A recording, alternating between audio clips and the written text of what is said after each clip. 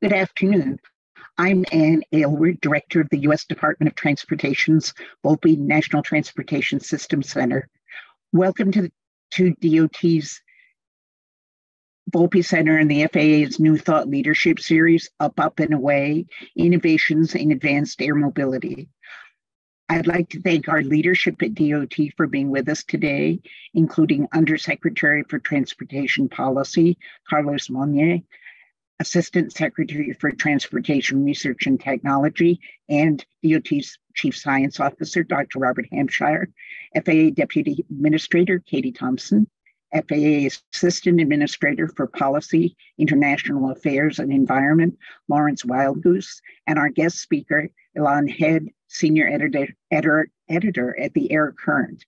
During this 7-part series, which will be held between now and mid-February, you'll hear from over 20 experts who will share their perspectives on advanced air mobility, innovation, and work underway in this important emerging area. Because I'm out of the country with an unstable internet connection, I'm going to turn over the role of moderating the Q&A session at the end of today's event to Ellen Bell, Volpe's Director of Strategic Innovation, and she will manage questions for our guest speaker. Please type questions in the Q&A box as we go along, and we'll get to as many of them as we can. So I'll now hand off to Dr. Robert Hampshire, and looking forward to a terrific program. Thank you all for joining us. Well, thank you, Ann, and thank you everyone for being here today. It's great to be part of the kickoff this Volpe Center Thought Leadership Series.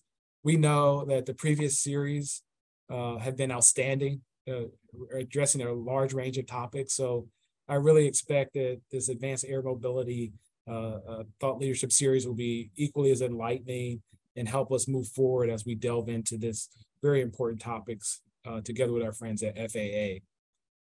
What I'll do is just take a minute or so to kind of frame AAM from a research, technology, and innovation standpoint.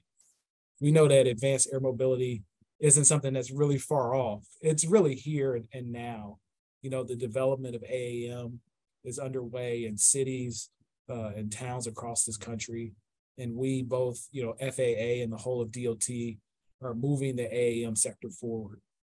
In just a year or two, you know, we could see operations and adoption of these emerging technologies. But we know that innovation and transformation in transportation just doesn't happen spontaneously, that the future just doesn't somehow manifest itself, but really requires true leadership, policy direction, and a lot of hard work from many of the folks on this call, but the whole ecosystem. So I think it's true that, you know, in all sectors, but especially when we think about AAM, it certainly is a prominent role that the government plays at all levels. That's the federal, state, and local levels in terms of operating and also regulating this domain. So, you know, as a nation, you know, we have this opportunity to continue our global leadership and set a national strategy for the safe deployment of AAM. And just like we think about our first flight or, you know, steps onto the moon, this is a huge step into the next era of aviation. So I also, with that said, I put it in a context. We in the department released our research, development, and technology strategic plan, really as a way to help us frame some of these large strategic challenges and also the changing pace of the transportation sector. So I encourage all of you to really take a look at the research, development, and technology strategic plan, but really does help us frame out some of the new innovations that are coming quickly at us, including AAM. So with that, it's a thought leadership series like this one that really help equip our stakeholders, cities, communities, partners with the right tools. Hopefully you guys have the right people also in place as we continue to make deep investments to help create all the things that we need in our system. So with that, I really look forward to today's discussion, and I'll turn it over to Carlos Monje, our Undersecretary for Policy here at DOT. Carlos. Thank you, Dr. Hampshire, and really thank you so much to the Volpe Center for all of your leadership and all of your partnership as we do everything in the department. There isn't a single accomplishment that we've had since I've been here and since it's been created, the department that doesn't have Volpe's fingerprints on it. This is a wonderful opportunity today to give you an update on everything that the department has been doing to develop a national strategy that is designed to complement the FAA's work on the safety front. And our goal is to illuminate a path for scaled advanced air mobility operations. You're going to hear shortly from Assistant Administrator Wildgoose and Deputy Administrator Thompson about the regulatory and policy work that FAA is doing to enable an AAM future, to do it safely, swiftly, efficiently. And our current assignment here within the Office of the Secretary is to lead the congressionally mandated interagency working group on AAM, which is examining all of the wraparound issues beyond safety that impact AAM so that we can mitigate those barriers to deployment and anticipate and address the negative externalities that this revolution can bring.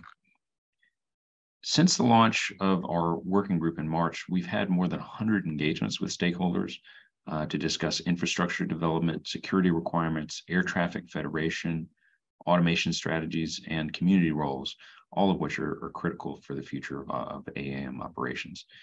We've visited manufacturing plants, witnessed test flights, met with airport authorities. We've looked at vertiport planning.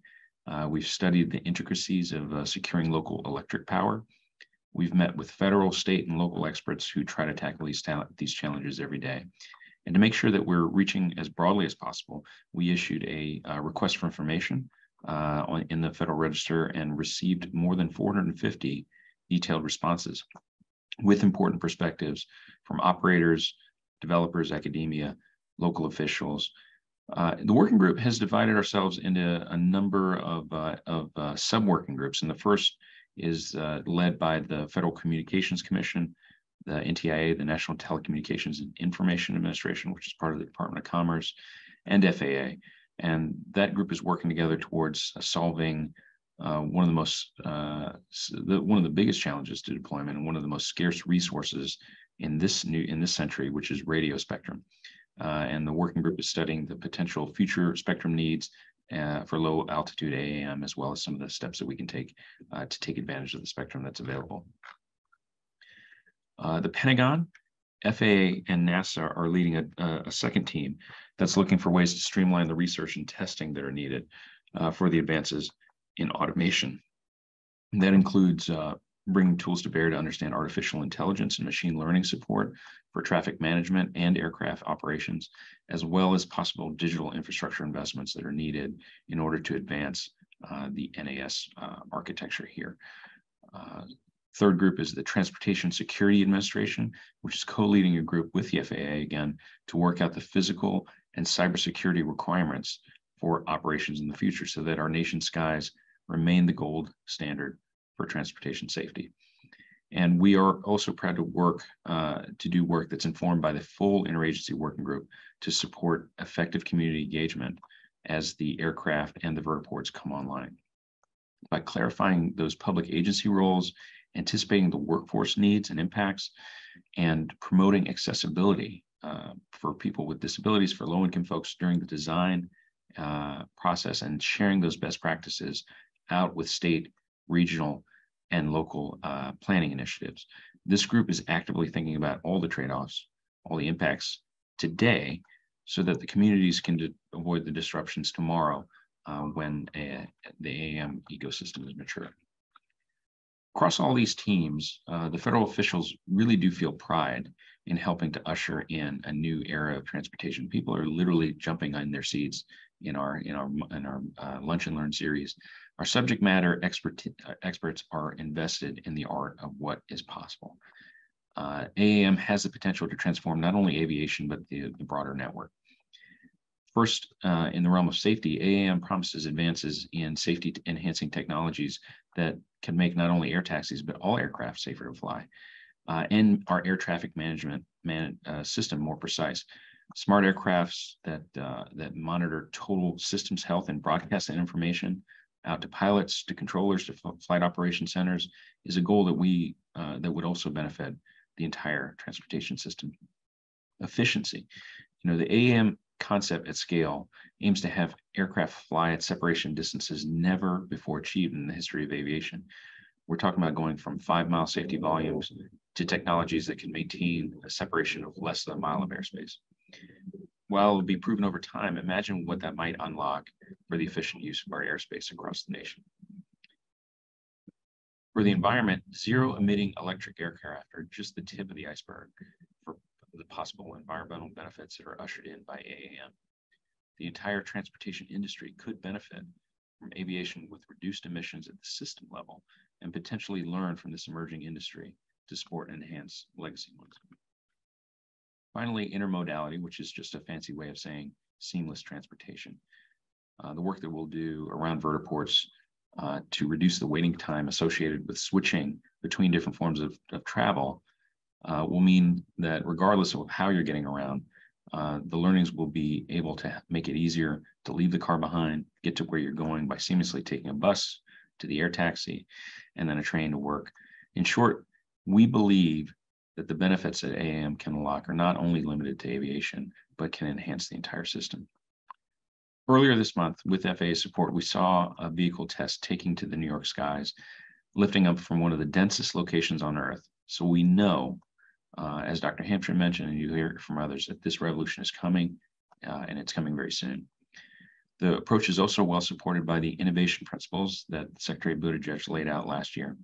And those principles emphasize safety while allowing for experimentation, learning from failure, staying flexible in adapting to new technology, and providing opportunities to collaborate.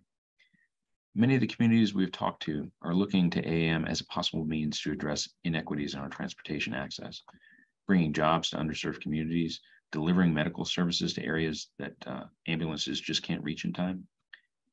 If AAM can pioneer the technologies that connect and coordinate surface and air traffic, all while increasing safety, efficiency, equity, and environmental sustainability across the United States, then it deserves all the attention we are giving to it, and we are.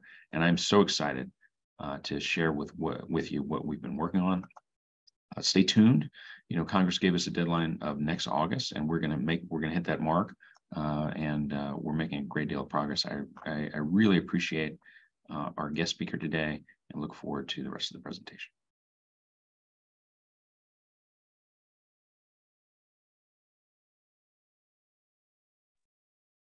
Well, I too want to express my sincere thanks to Ann and the entire Volpe team for their outstanding partnership on our Up and Away Innovation and Advanced Air Mobility Leadership Series. Greetings to all of our wonderful attendees. Your presence here today highlights the importance of thoughtful discussions that fuel creativity and ingenuity. As the FAA's Assistant Administrator for Policy, International Affairs, and Environment, I have an uncompromising commitment and passion for ensuring the safe and efficient integration of advanced air mobility operations into the national and international airspace systems. I am excited about the opportunities that AAM offers, so I know this series will be both engaging and informative. As you've likely seen, the discussions will cover several themes that are extremely important to advancing AAM operations, which include safety, transformation, economic strength and global competitiveness, environmentally responsible integration, equity, international collaboration, and workforce. These key themes will provide an excellent framework for our talks. In discussing the integration of AAM into our national airspace system, we understand that there are tremendous opportunities ahead. However, we must proceed with a steadfast commitment to safety. And while we continue to transform our sector, investments in purpose-driven research and innovation are necessary to ensure that AAM serves the public in the coming decades. In addition, it is encouraging to see the opportunities that AAM is already presenting, and we know there is so much more to come in this area. It is essential to continue considering the potential environmental impacts that these new technologies may have and mitigate them. AAM also provides another opportunity to look at inequities across our transportation systems and communities. So we will engage underserved and underrepresented populations and ensure that we address adverse community impacts and health impacts. Furthermore, I want to reinforce that our engagements are not limited to the national airspace system. Collaboration with our international partners is critical to safely and successfully integrating these new technologies. The final theme, workforce, is another real and significant benefit that AAM will bring to communities across the country. The AAM industry will create career opportunities from pilots and dispatchers to technicians and engineers and so much more. There are many exciting innovations on the horizon. So in closing, I want to thank everyone for their commitment and dedication to the aviation and aerospace sector and for getting our leadership series off to a great start. I look forward to the upcoming discussions. Now, it is my sincere pleasure to turn the floor over to our very distinguished FAA Deputy Administrator, Katie Thompson.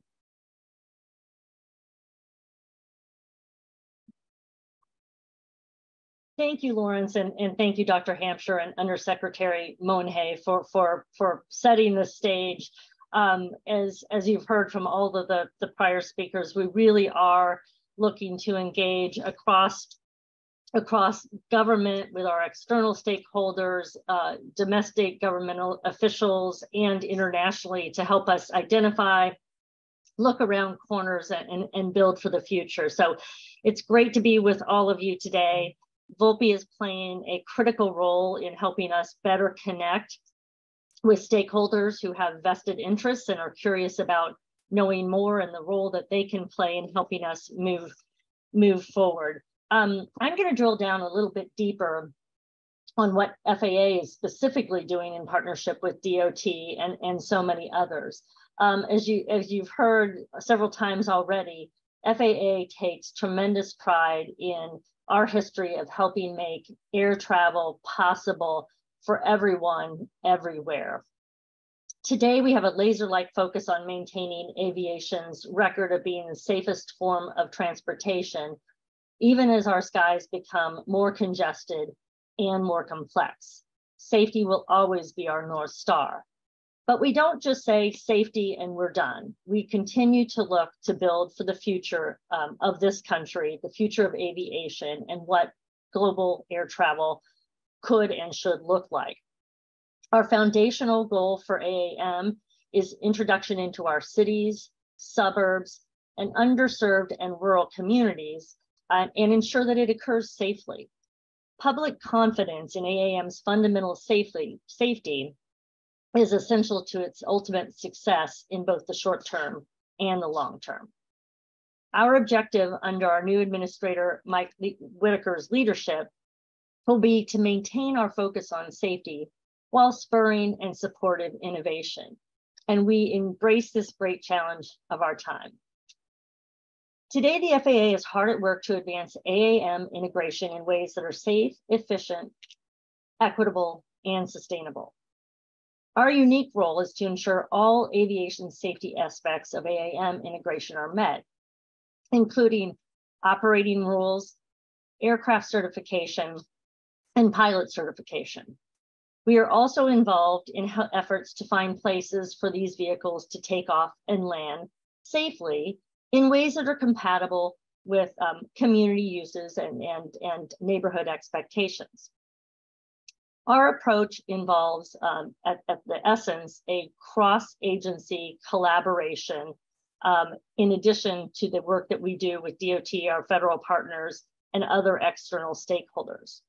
We are involved in every aspect of supporting AAM flights. This includes the aircraft itself, the framework for operations, access to the airspace, operator training, infrastructure development, environmental impacts and mitigating those impacts, and of course, community engagement. In other words, it's not just about air taxis, it's about everything that is necessary to support those flights. To support this effort, we are also investing in the future of AAM workforce, as Lauren mentioned. We've engaged in numerous outreach programs to K-12 students across the country, as well as internships and work-study programs for college students. We understand that AAM will not only be a game changer for how people move around, but also for how the economy will grow and evolve, and our ability to develop rewarding careers for our younger generation. A year ago, we met our first milestone for rules governing these operations. They will allow manufacturers to achieve safety standards in innovative ways by determining the certification requirements for an electric vertical takeoff and landing vehicle, the design of that vehicle, production, airworthiness, and operations. We were really pleased that commenters were generally supportive of our approach and look forward to moving forward with that rulemaking. This year, the pace of progress has intensified, and you'll continue to see it move faster as we move forward. In May, we released an updated blueprint for airspace and procedure changes to accommodate future air taxis and other AAM operations. It provides for AAM operations to begin relatively at a slow rate with air taxis flying along designated corridors, much as helicopters do today. They will use existing routes and infrastructure such as helipads and existing vertiports.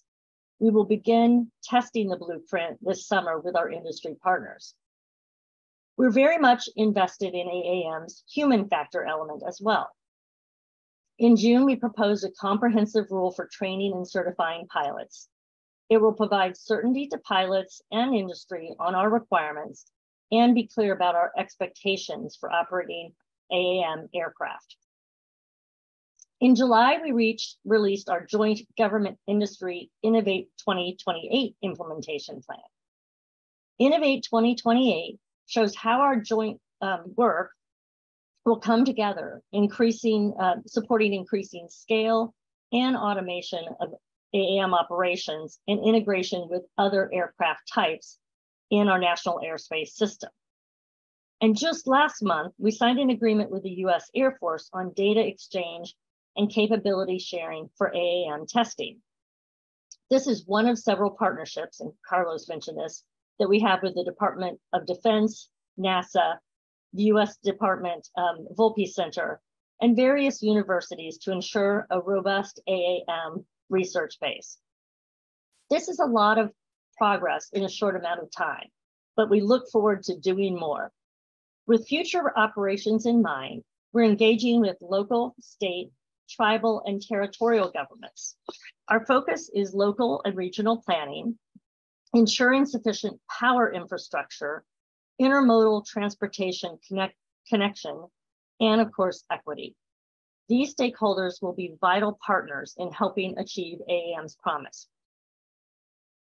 Turning to the international community, we are actively engaged with ICAO and the European Aviation Safety Agency, as well as other civilian aviation authorities. Our goal is to exchange expertise and promote the harmonization of AAM integration strategies. We are now part of the National Aviation Authorities Network, a partnership with the UK, Canada, Australia, and New Zealand. This network will address possible alignment of certification processes and standards for AAM aircraft. We have also signed declarations of cooperation with Japan and South Korea on integrating and certifying AAM aircraft. The bottom line is we are giving the full spectrum of AAM development the attention it needs, and we will continue to do so. We are on pace to see the first certification of an AAM aircraft within the next 2 years. With tremendous support from FAA, industry is busily writing the next chapter in the history of aviation. It's our opportunity to lay a solid foundation for this exciting new era and help it evolve. I'll close with this thought. Back in 1984, when Los Angeles hosted the opening ceremonies of the Summer Olympics, the ceremony began with a man flying with a jetpack on his back from the roof of the Coliseum to the track below. Yes, this was a great example of American genius and inventiveness, yet jetpacks were and are an expensive novelty item, not a common means of transport. In less than 5 years, another Olympics will take place in the City of Angels. It is our fervent hope, and hope yours as well, that in these games, rather than being a cool and funky concept to talk about, electric air taxis will be in widespread use. I can envision them being used to transport thousands of athletes, officials, and spectators safely from venue to venue. That is the future that we are proud to create. Up, up, and away indeed. On that note, let me turn it back to Ann Elward.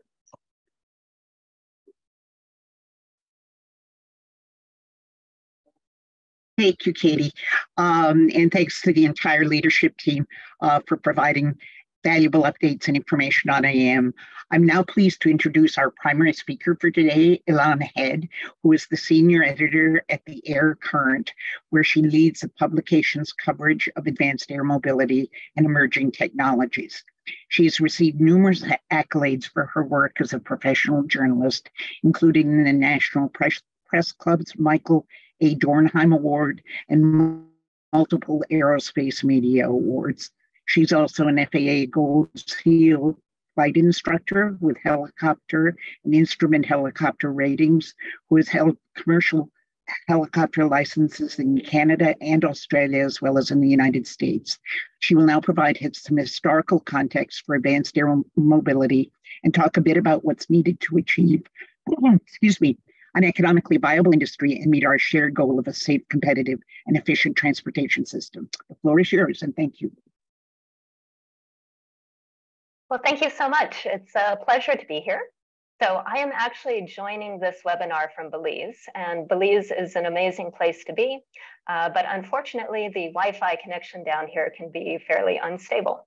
So I've taken the precaution of recording my presentation in advance. So you will be watching a video of me for the next 18 or so minutes. But I am here and I look forward to joining the question and answer session later. I can already tell from the comments so far that it's going to be an interesting and engaging one. So thanks for having me, and I think we can go ahead and roll the video.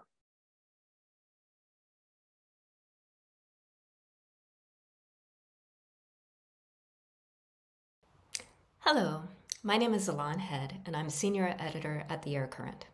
I've been writing about aviation for almost 20 years, ever since I went for my first helicopter ride and decided to become a helicopter pilot. A little over 6 years ago, I began covering advanced air mobility when I attended the first Uber Elevate Summit. Since then, I've come to specialize in eVTOLs, electric vertical takeoff and landing aircraft, and I cover all aspects of the industry, from technology to policy to the financial side of the business. When I was asked to give the opening keynote for this thought leadership series, I wanted to do more than simply rehash what I've already written about advanced air mobility. And so I took the opportunity to explore an idea that's been in the back of my mind for a while now. I'm going to share a little-known piece of my family history, something that I myself didn't pay much attention to until recently. Specifically, I'm going to take you back in time to the 1920s and 30s to talk about rigid airships, also known as Zeppelins, named after Count Ferdinand von Zeppelin, the man who invented them. In the process, I hope to set the stage for the Volpe Center's webinar series, which will be focused on how to make advanced air mobility safe, successful, and equitable. So, why am I talking about airships? It's because of this man, Harry Vissering, who is standing on the right in the inset photo next to Rear Admiral William Moffett.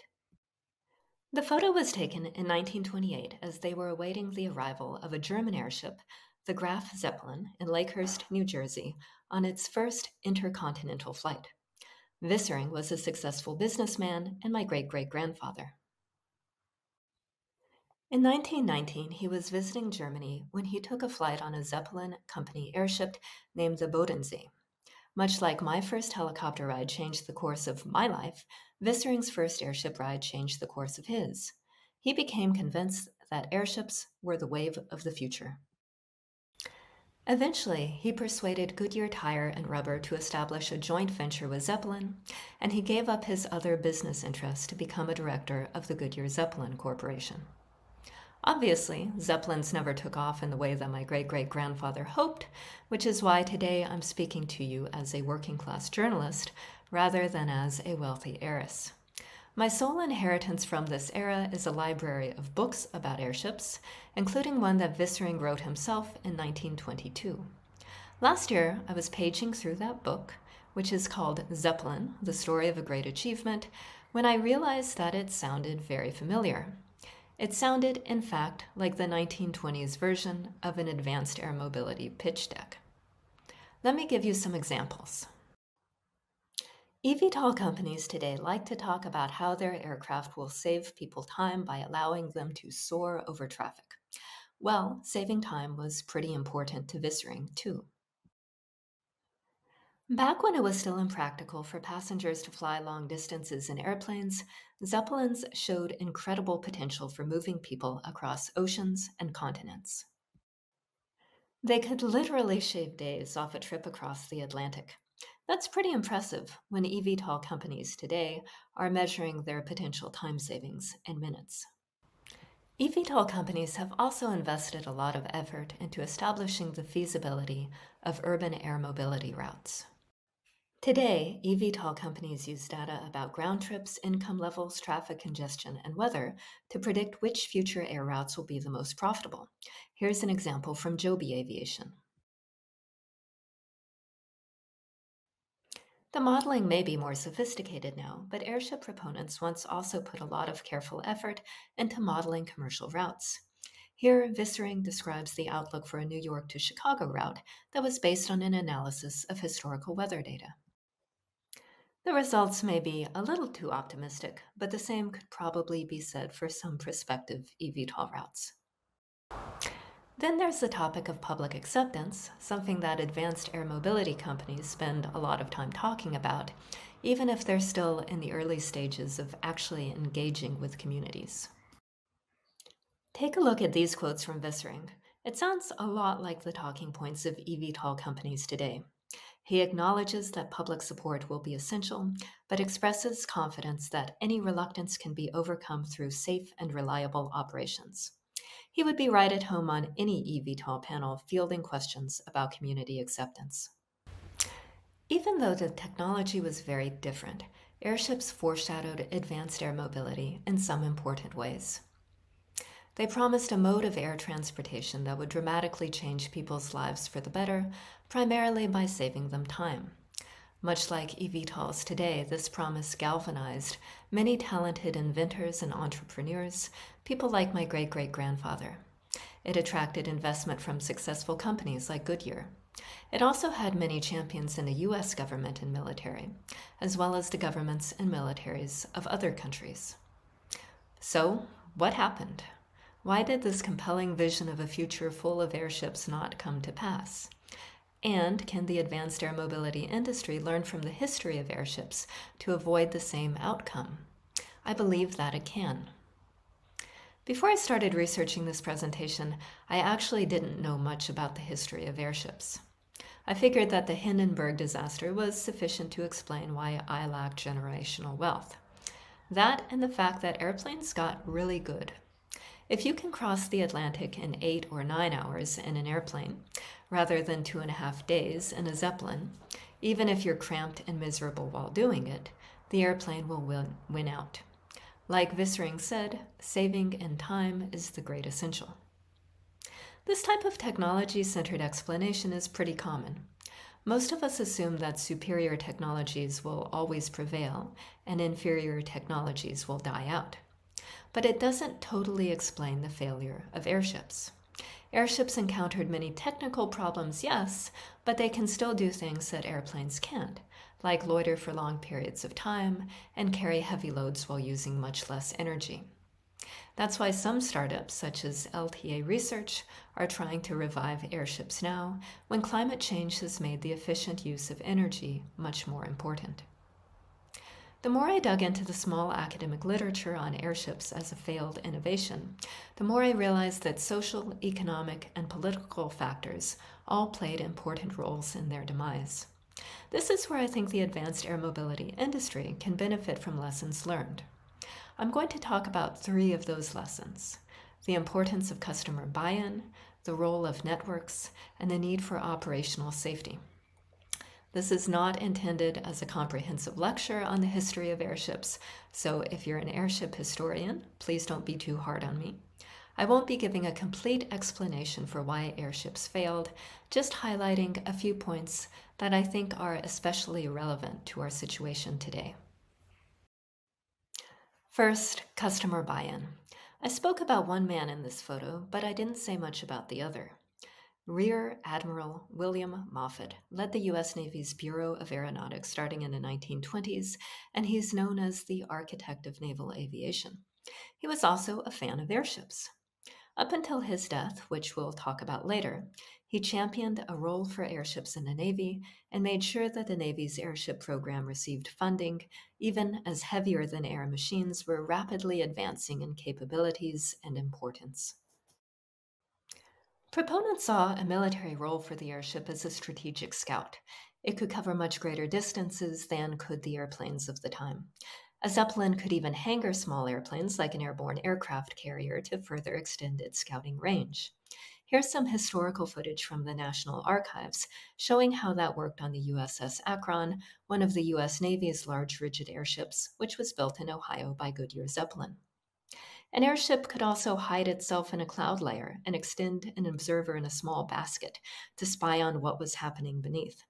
The U.S. Navy didn't get too far with this concept, but spy basket duty was reportedly popular in the German military because it was the only place where airship personnel were permitted to smoke. So airships had support at the highest levels of the Navy, but they didn't have many fans in the operating Navy. Moffett had a reputation as a politician and a showman. Here he is schmoozing with Henry Ford. He tasked his airships with many public relations flights, which meant less time available to address technical problems and integrate effectively with the fleet. When airships did take part in naval exercises, commanders assigned them to tactical tasks for which they were not especially well suited. The commanders were not impressed. After Moffett's death, the operating Navy rejected efforts to continue investing in naval airships. Let's apply this to advanced air mobility. Thus far, eVTOL companies have been very successful in gaining support for their vision from high-level government leaders. That's why we're all here today. But they still need to win over the people who will actually use their aircraft. In the case of the naval airships, the customer was the operating Navy. In the case of urban air mobility, which is the target market for most eVTOL companies, the customer is the general public. We're already starting to see some community resistance to urban air mobility. In Los Angeles, the Quiet Skies Coalition has told the federal government to stop its rush to accommodate what it calls a frivolous new industry. More recently in Paris, some elected officials have blasted eVTOLs as useless gadgets for the hyper-privileged. Those attitudes don't bode well for the industry, and just like Admiral Moffett, eVTOL companies aren't necessarily helping their cause with flashy publicity events that don't involve their eventual customers. The support of high-level leaders can be essential at the early stages of an industry, but leaders come and go. To have staying power, you really need the support of a broad and committed customer base that buys into your use case. Community support is going to be especially important to eVTOL companies for another reason: network effects. We've talked about why airships didn't succeed in the US Navy, but my great-great-grandfather also envisioned them in regular commercial service. So why didn't that pan out? A historian named Helmut Braun proposed an interesting theory to explain this. Braun pointed out that compared to airplanes, airships needed a lot more infrastructure in order to operate. They needed tall mooring masts and lifting gas stations in addition to fuel stations. They needed enormous hangars at their regular bases to shield them from the weather. Building that infrastructure was much more costly than building airstrips and smaller hangars for airplanes. It was consequently easier to build infrastructure for airplanes, and the network of airports serving airplanes grew much faster. That meant commercial airplanes were able to reach a critical mass of passengers and destinations to spread the costs of the infrastructure across a larger fleet and many more tickets. Commercial airship companies were never able to create the critical mass they needed to become economically viable. Fortunately for eVTOL developers, eVTOLs need much less infrastructure than do airships. But the economic success of urban air mobility will still hinge on reaching a critical mass of passengers and vertiports. If communities don't allow that network of vertiports to be built, urban air mobility will never scale. An interesting side note here is that Braun also looked at why airships failed to succeed in transatlantic commercial service, where they had a much greater advantage over early airplanes compared to intracontinental routes. Here, the airship industry ran into some bad timing and competing interests. First, the Great Depression wiped out much of the demand for a potentially lucrative service across the North Atlantic. When the Zeppelin Company's operating division finally did launch a transatlantic service, it was in the South Atlantic to Brazil because some powerful German ship owners didn't want Zeppelins competing with their ocean liners between Europe and North America. It wasn't until the summer of 1936 that a North Atlantic airship service launched using the Hindenburg. And as we all know, that tragically went up in flames in Lakehurst, New Jersey in May 1937. Which brings me to my third lesson learned about safety. I sometimes hear people say that one fatal accident could destroy the advanced air mobility industry. I don't think that's actually the case. I think the public will be able to move on from one fatal crash, but they probably won't be willing to tolerate many fatal crashes. Today, we all know about the Hindenburg because of the dramatic newsreel images of it burning. But it was not the first fatal airship crash, not by a long shot. The U.S. Navy suffered a number of airship accidents, including the crash of the USS Akron in 1933. That remains the world's deadliest airship crash, killing 73 of the 76 people on board. Among them was the architect of naval aviation and one of the airship's greatest champions, Rear Admiral William Moffett. When most people think of the Hindenburg, they think of hydrogen. The Germans used hydrogen as the lifting gas for their Zeppelins, in part because they couldn't get their hands on helium, the supply of which was tightly controlled by the United States. The flammability of hydrogen accelerated the destruction of the Hindenburg and other airships, including the R-101, a British airship that suffered a deadly crash in France during its maiden overseas voyage in 1930. There is still some controversy over what exactly caused the Hindenburg to catch on fire, but once it did, the huge gas bags full of hydrogen didn't help. The USS Akron used helium, not hydrogen, so it was theoretically a safer aircraft. The reasons why its crash were so deadly were operational, not technical. First, it flew into an unexpectedly violent storm, which caused it to crash in the cold Atlantic. Because the crew had not been issued life vests, most of them died of hypothermia and drowning. This is a photo from the Naval Archives that I thought was especially poignant, of some Curtiss biplanes returning to their base at Floyd Bennett Field, New York, after searching for survivors from the Akron. I think this accident illustrates why we can't expect to guarantee the safety of advanced air mobility solely through aircraft design. We need to take a holistic approach to safety that emphasizes safe operations, which will sometimes mean conservative operations, which will sometimes mean less profitable operations. The Zeppelin Company learned this lesson under the leadership of Hugo Echner, whom I feel some affinity to because he was a journalist who caught the aviation bug and became an airship captain. Thanks to his relentless focus on safety and training, the Zeppelin Company flew commercial passengers and hydrogen-filled airships for more than 2 decades off and on without serious injury. That record lasted until the Hindenburg disaster, which the company might have recovered from, except the Second World War came along. Echner, by the way, was an anti-Nazi who was sidelined by the Third Reich. As I mentioned, I've been writing about eVTOL aircraft for a number of years now, and I'm always a little surprised at how different people can have very different takes on my stories. Some people think I'm too easy on the industry, some people think I'm too harsh. Comparing advanced air mobility to a technology that is most famous for having gone up in flames is probably going to push more people to the harsh side. Because of that, I want to close out by emphasizing that I really do believe in the enormous potential of electric aviation to change our lives for the better. Personally, I think that my great-great-grandfather, who was also a big advocate for trains, was a climate change hero. The world would probably be better off right now if airships had continued developing into a safe and low-carbon form of transportation. I know that I would probably be better off.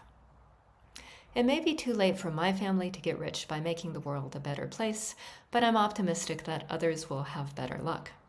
100 years from now, some eVTOL entrepreneur's great-great-granddaughter could be telling a very different story, hopefully in a world that has built on today's innovations to solve the great existential challenge of our time. I want this technology to succeed in a way that benefits everyone. To that end, I hope that these lessons from the past can help. Alon, thank you so much for that thoughtful presentation and for providing such a fascinating historical perspective. We're now going to move to the Q&A period.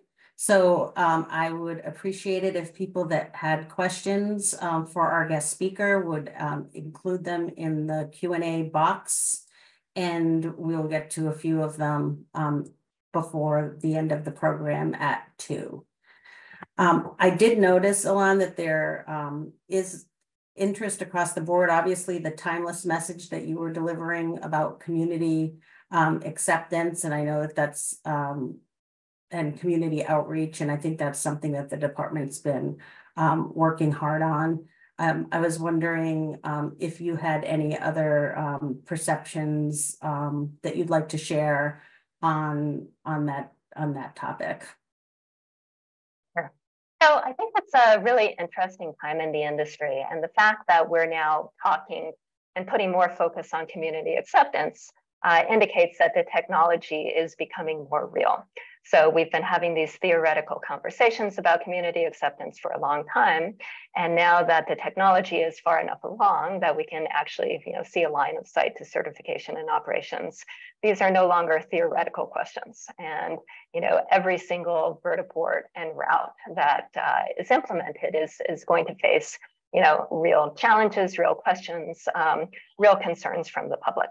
And so it's, I think, very much the time now that we should be actively engaging with these communities, bringing their voices into the conversation, understanding what their concerns are, rather than, again, simply telling them the story about how great this technology will be for them.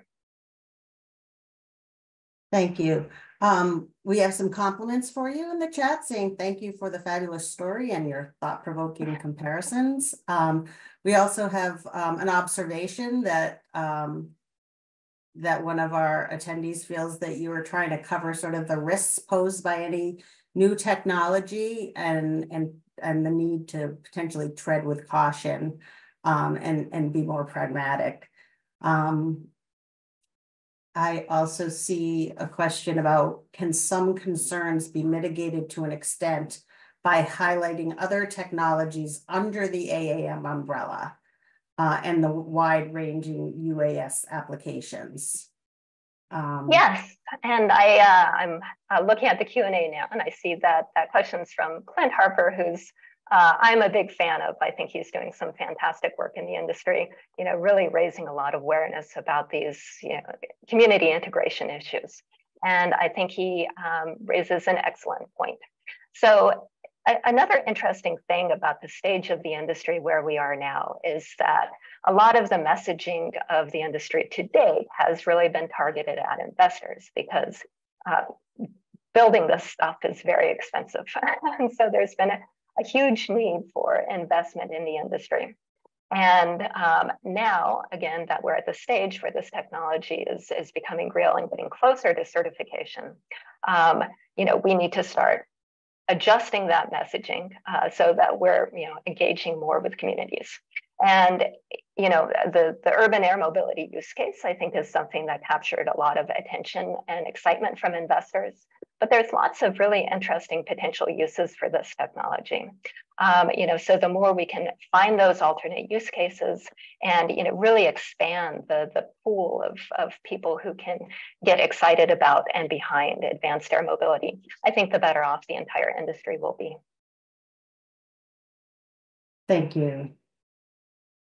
So I am looking, and we also have a question that's it says, basically, this is Paul Cox. He says, I think that even if airships had continued to be developed, they ultimately wouldn't have been used anyway. They suffer from some important despite some of their operational advantages. But he's curious how you think, Alon, like himself, that the single greatest difference in the market for the AAM eVTOLs will be whether they can truly save a lot of time crossing busy urban areas.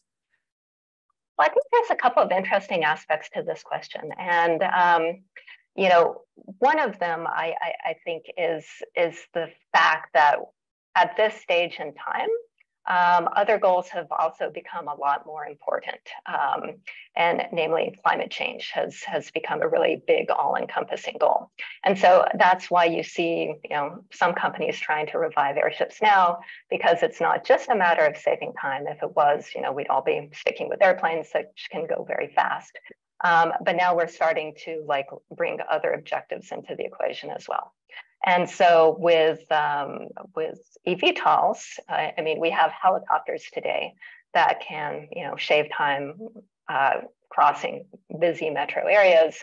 Those haven't been especially successful at the urban air mobility role because they're noisy. They have issues with safety and they're not very climate friendly. So I think yes, time is definitely going to be important, but I think we're at the stage where all of these other factors are going to play roles in the success of this technology as well.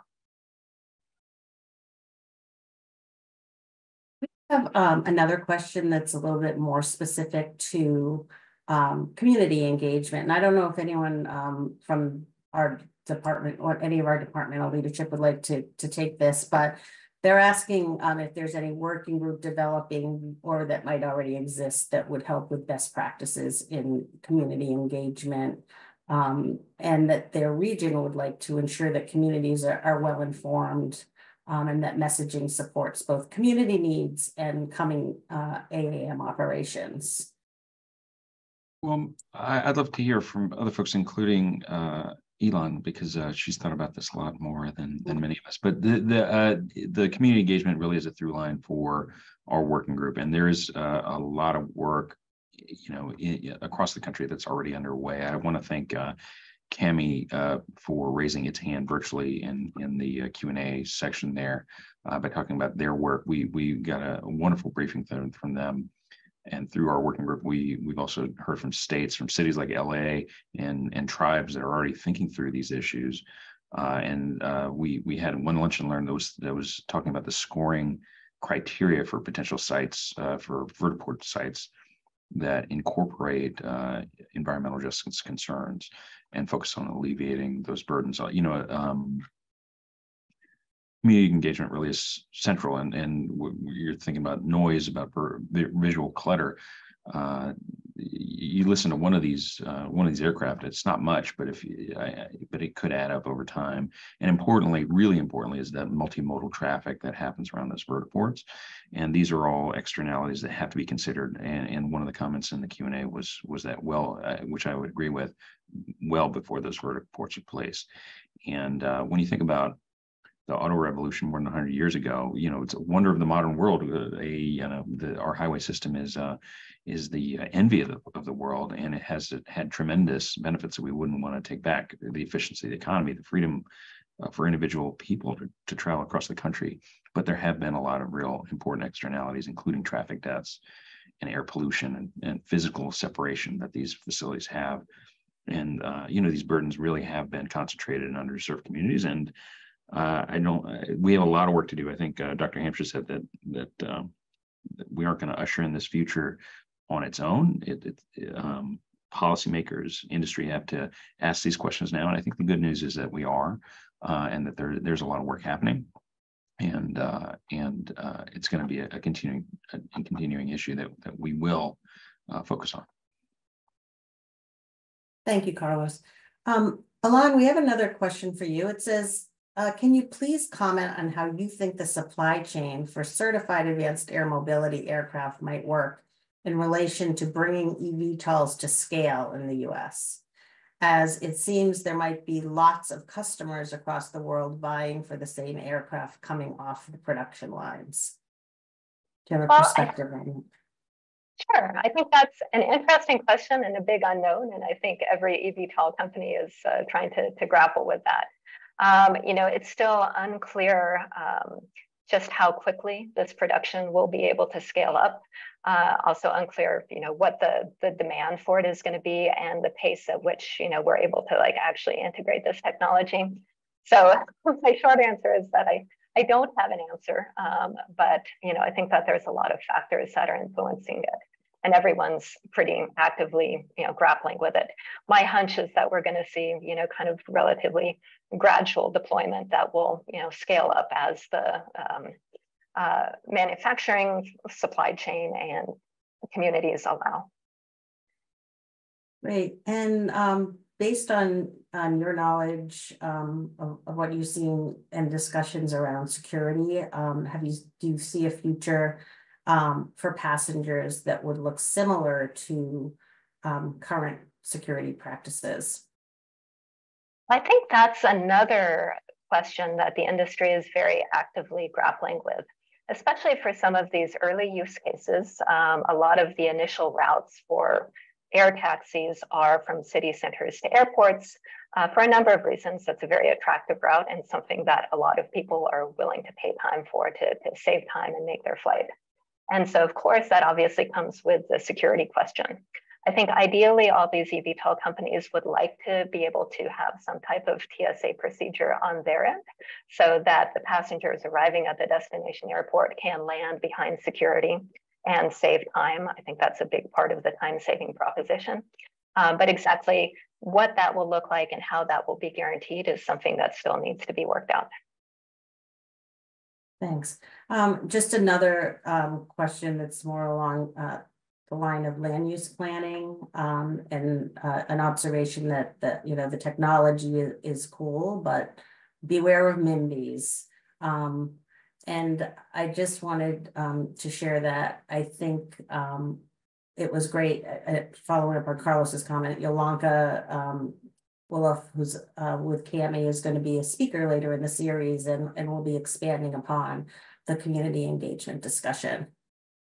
And I was actually going to give a plug for CAMI as well. I think they do great work, and really kudos to them for having the foresight to create that initiative, back when a lot of these questions were still hypothetical, because they recognize the importance of that community integration and engagement to making it work. I think we have time for one more comment here. It relates to noise that Carlos had touched upon, which is clearly going to be a major issue.